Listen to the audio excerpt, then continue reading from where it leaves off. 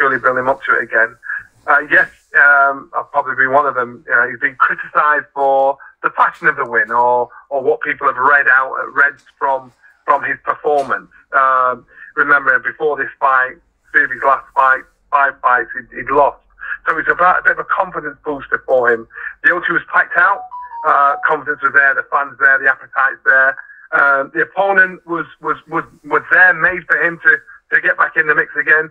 You could see what he's working on with his new coach, but you could also see some vulnerability that's there that should be there for a guy at 33 years old, and that's been a 2-time world heavyweight champion. And it kills me to say this because I'm a big fan of AJ, but I just saw some things there that I wasn't comfortable with, or I found worrying. Because, when they said, what should Anthony Joshua do if he loses? I said he should retire because he should be beating guys like this. This guy's a former 2-time heavyweight champion of the world.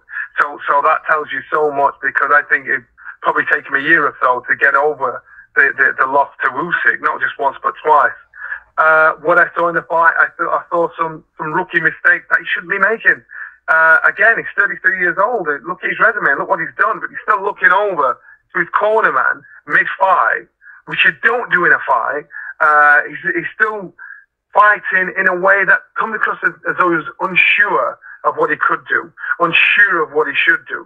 And so to have so much experience and to reach so much success, to be making such rookie mistakes, I think the risk is he's going to lose to somebody he shouldn't lose to.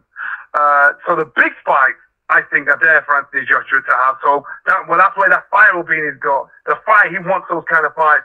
The fights like Franklin, he's liable to get turned over because he needs to get his act in order. He needs to act like a former champion. He needs to act like a guy that actually fully believes in himself, but fully believes in his capabilities.